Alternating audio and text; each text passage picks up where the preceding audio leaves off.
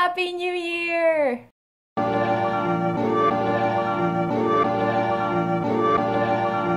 Hi guys!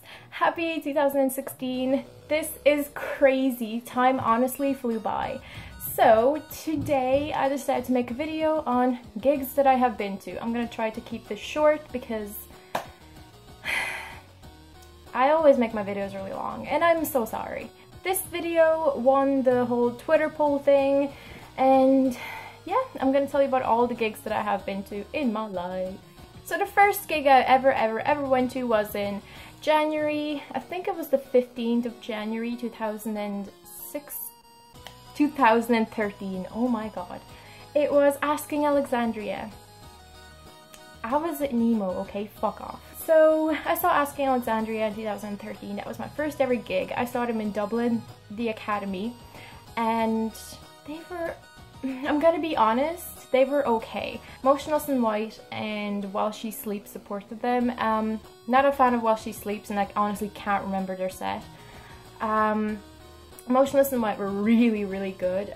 Chris Motionless actually kind of like, I was the very front of the stage, kind of up to the side, and he like, we all like put out our hands and we were like, oh, and he like touched my hand, he like shook my hand, so that was cool. Asking Alexandria, they were okay. I mean, they did perform when Danny had his vocal problems, but they were okay. Would I see them again? Probably not.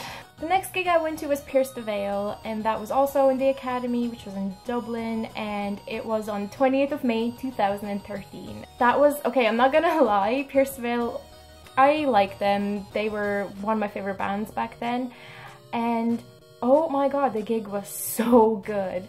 The summer, I think it's the summer set, Hands Like Houses, and The Getaway Plan. No, not The Getaway Plan. Hands Like Houses. Woe Is Me supported them. I actually met one of the band members from Woe Is Me, and that was pretty awesome. And the bands are amazing. I had a lot of fun. I was also, again, at the very front of the stage. I had a letter in my hand because I was a fangirl.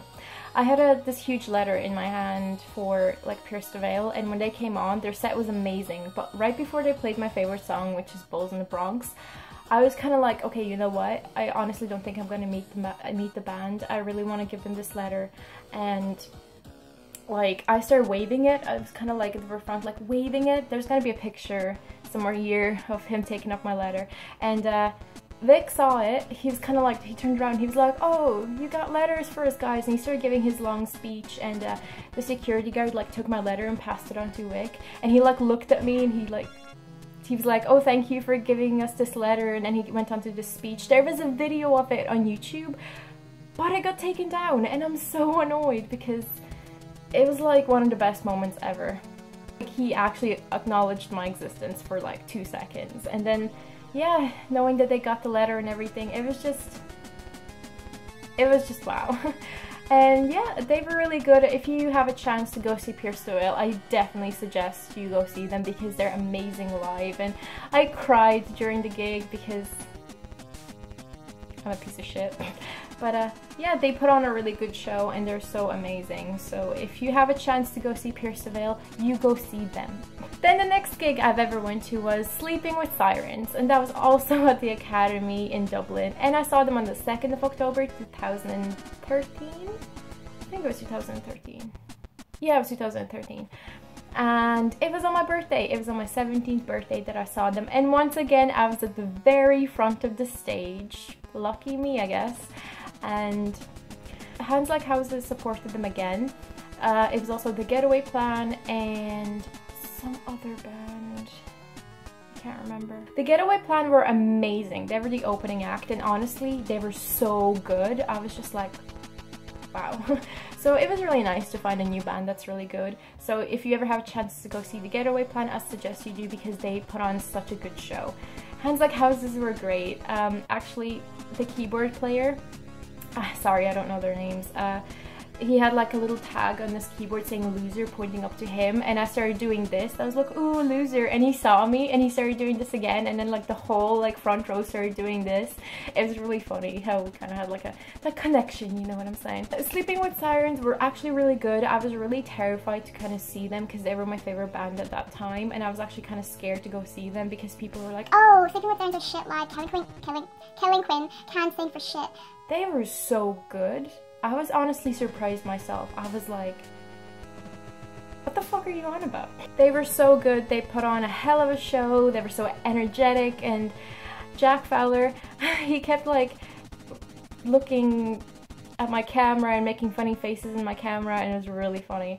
And also, my friend and I, we're annoying Justin Hills. You know how he doesn't like being called Lonely Big Cock? Yeah, we kept shouting that at him, and we had like a little sign that said it, and he ignored us for the whole show. Then, KELLIN QUINN, right before they played If I'm James Dean, the acoustic version, he wished me a happy birthday, because I was like, oh my god, this is like the best birthday ever, and I had like a little thing that said, you know, best birthday ever. I was a fangirl, fuck off.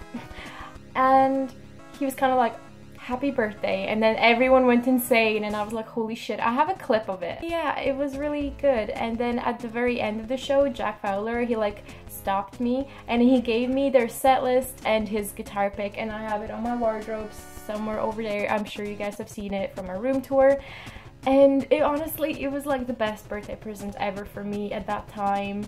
It's just, they were super lovely, and they put on a really good show, so yeah, that was really good. The last gig that I've been to was Avenged Sevenfold, and that was in the O2 in Dublin, but I think it's called the Tree Arena now?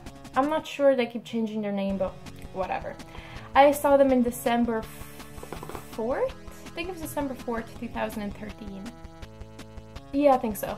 Honestly, we stood in the line for ages, and it was so cold, and I badly needed to pee. Avenged Sevenfold used to be my favorite band. I really wanted to see them for a long time, but I was kind of disappointed. Avatar and Five Finger Death Punch supported them. Avatar were really good. Five Finger Death Punch were actually really good and funny. The guy like started dancing really funny around the stage, and he was so happy. It was good. There was the crowd. It was insane. So I was kind of at the front, but not really. What's happening with my voice? So like, there was this, so I could barely see anything because I'm so tiny, and there was this really tall guy in front of me with a massive afro, and I'm not kidding you, his afro got in my fucking mouth. It was disgusting. And there was this girl, I saw my friends, and I was like, we were just talking, like we were standing in our spot, like we weren't trying to push through anyone because there was honestly no point.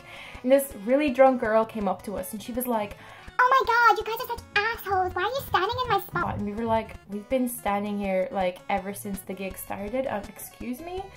And she was like, oh my god, no, it's my spot, get the fuck out. And she was being really rude, and we were just like, okay. Everyone was basically like a massive animal, and they were so rude, and I was just kind of like, oh my god, why? But when Avenged came on, I was like, wow, I can't believe they're standing in front of me, this is crazy. They were really good, but in the middle of the show I got really sick. I started feeling really nauseous for some reason, and I was just like, you know what, I can't do this anymore. I left my spot. I was being trampled over, I was being pushed around. I mean, I know to expect that from a gig, but like, it was all too much for me. So I went to the very back where there was less people, so I was just kind of standing there enjoying the show. I didn't have any more afro in my mouth, I didn't have people being rude to me, standing in their spot. Oh, and I was wearing this massive long coat, and it was so hot, and I had nowhere to put it, and it just wasn't a nice experience. But you know, I just kind of like stood around, watched Avenged play. They were very good, like 10/10. Avenged were amazing, but like overall the experience kind of wasn't. I mean, yeah. It really sucks because I started getting really sick in the middle of it. I was just like, I feel really nauseous, I don't know why, I think I'm gonna get sick, so that kind of just ruined it for me. And then when the gig ended, it was really cold and rainy outside, and I had to walk all the way to my aunt's house, and it was crazy. But yeah, those are all the gigs that I've went to. I haven't been to many because none of my favorite bands like to come to Ireland. But yeah, I hope you guys enjoyed this video. If you want me to go into more detail and in depth of this video, then let me know and I might make it someday. But yeah, once again, I wish you guys a happy new year and I can't wait to see you guys next week. Like this video if you enjoyed it, subscribe if you want to, or if you haven't, share it if you would like to, and I will see you guys next week. Bye! I know. So yeah, this is Camila and I love her so much, and I know she is watching this, so girl, I love you.